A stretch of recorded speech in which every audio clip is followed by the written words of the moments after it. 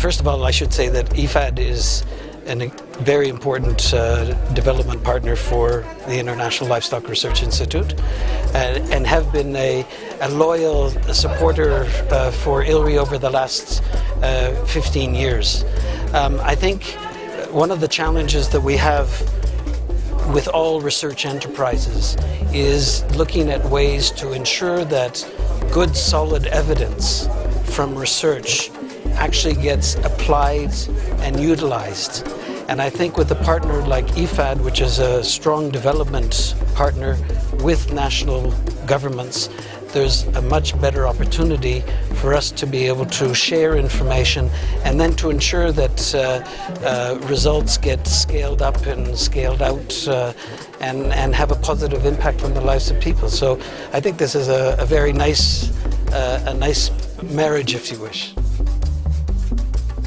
We were extremely honored to have the president of IFAD, first of all, visit the ILRI campus here in Addis Ababa. We were able to have very good bilateral discussions with the president.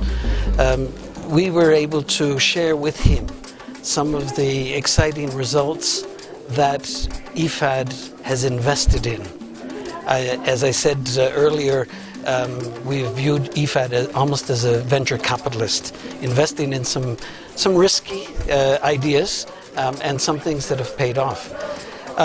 That was followed by the actual opening of the office, and I think it was nice to see such a good gathering, and it was fantastic to be able to link up with IFAD colleagues in Rome and be able to share the event with them and the sense of enthusiasm that not only IFAD feels, but we as partners also feel.